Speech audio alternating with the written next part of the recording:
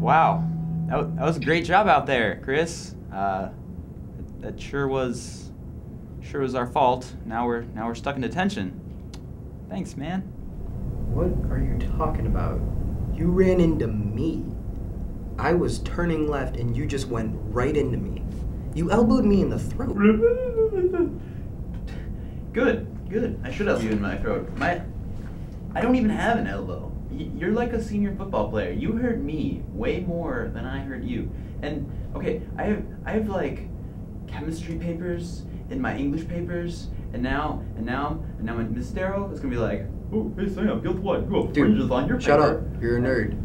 I mean, God, if you actually got in the weight room and actually went and did some lifts, you wouldn't be hurt. Okay, Joe. I'm an APF, okay, and I bench the whole bar. Oh, congratulations! That's 45 pounds. It is, yeah. That's yeah, really impressive. Olympic standard, bro. It's still your fault that we're in here. I strongly dislike you. Well, it's been fun, but I gotta go. I'll be back. They always come back. Hey, you can't do that! I'm a student. You can't touch me. That didn't last very long.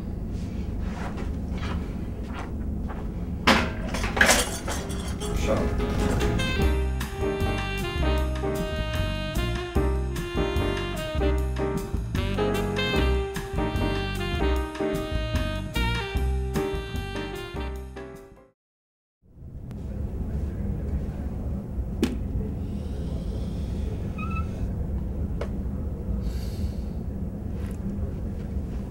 We've been in here for 15 minutes.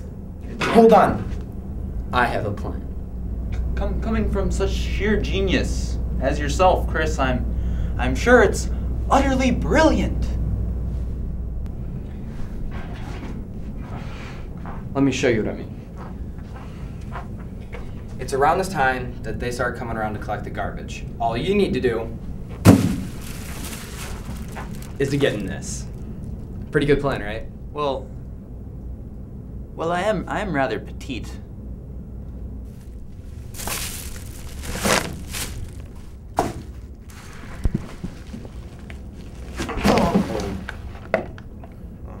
Gosh darn it. You know what? Maybe we should let me handle the planning from now on. Actually.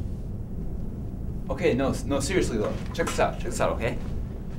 Okay, but really though, I got a good plan here though. Check this out. All right.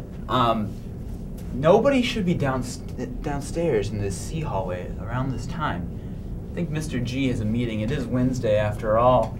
All the teachers should be indoors right now. So, it's quite simple. We go up to room C212.